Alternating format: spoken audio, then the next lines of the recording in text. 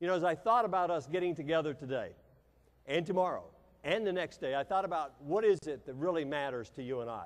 I was in organic chemistry. It was my college career when suddenly the lights came on for me. I called my dad to talk to him about how I was going to drop the organic chemistry class. And my dad, well, he talked me into staying. He was paying half of my school, so I had to make the call. And what I didn't tell you is that my dad was a chemist. So, of course, he thought because he was the chemist that I had organic chemistry genes in my blood, right, that I could figure all of that out. So I'm in the class. Now, I'm about 4 weeks from the exam, and I had a great professor who was offering this really nice deal in terms of your grade. That is that if you scored higher than your average on the exam, that was your grade for the entire semester. Pretty good deal. If you scored lower than your average, he would add the two together and divide by 2, and that would be your score. Now, I wasn't really worried about that because going into the exam in organic chemistry, I had a soaring 17 1/2 average on a 100 scale.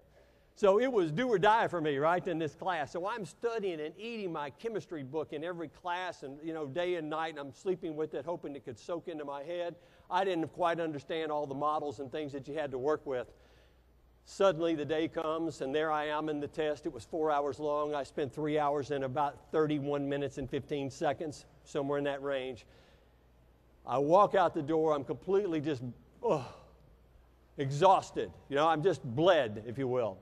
And as I'm headed back to the dorm, my buddy, who went to high school with me, and both of us made A's and B's, and he was now in this particular class, he was like a chemistry god to me because he had a C- average in organic chemistry.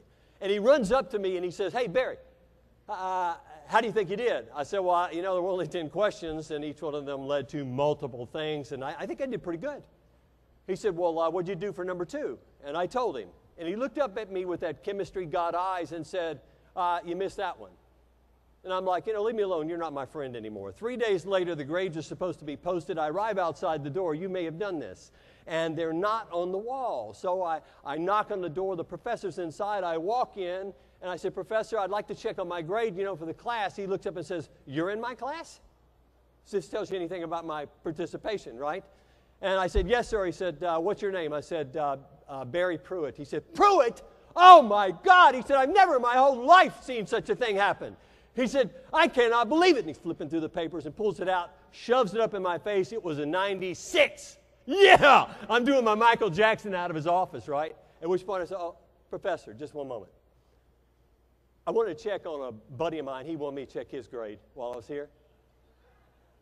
My buddy made a C on the exam. Now, I'm running back to the dorm. I am so fired up because he made a C, right? But what I would tell you is I was completely out of college before I got the message. The message was that if I knew the answers to the test, if I knew the questions, that I could study and learn it. Because you see, I got every exam from every fraternity and every sorority that was out there, and I studied them and had to find the answers in the book. Folks, what that means is that I went to school to learn it live. And that's exactly what you're doing here. Don't wait 15 years like I did to figure out what it was. In other words, take the lessons from here with you when you leave.